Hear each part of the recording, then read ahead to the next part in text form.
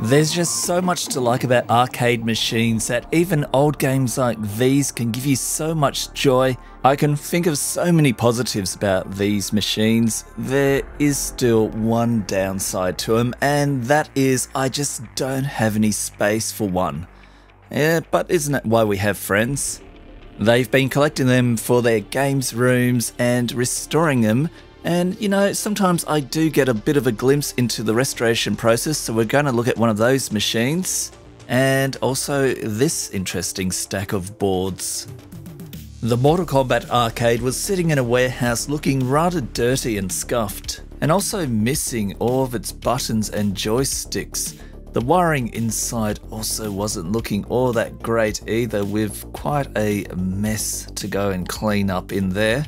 So first off, fixing all the cosmetics off the case with a bit of wood putty and making everything look rather nice with the help of this little tool which helps you smooth out the vinyl. Then the cabinet got to have a nice lie down as we did the wiring. An electrician had already looked at the power supply and we were left to go and wire up all the different controls and boards so that everything was communicating with each other. We were also helped by the technical manual, which we managed to get an original copy of, and that gave us just a bit more confidence in everything going in the right spot.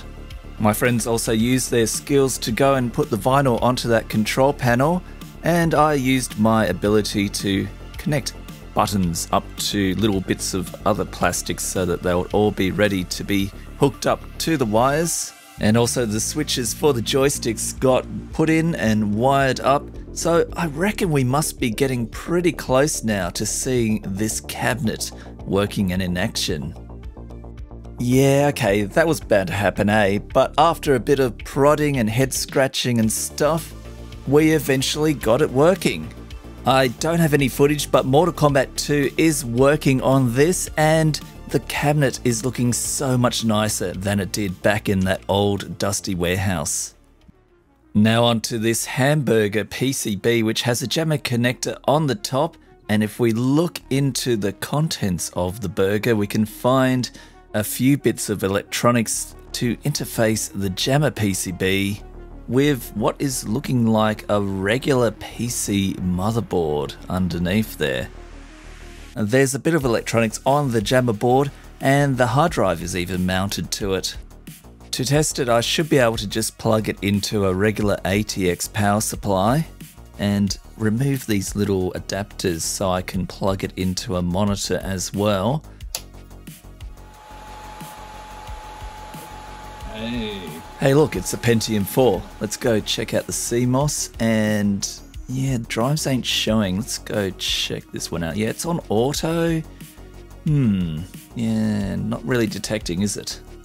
Well, let's reboot, see if it goes through, and yeah, seems to be something up with the hard drive, or maybe it's actually that top board somehow interfering with the bottom board. Well, yeah, let's go pull it apart, have a look inside.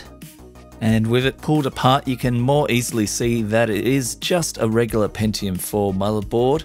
So with all of that extra stuff disconnected, let's see if it loads up and what's on it. So yeah, we get Windows localized for another language, a mouse cursor for ages, and you can see briefly that it's got Windows 2000 Professional, but then it seems like it loads some program, and that program sends the monitor output out of sync.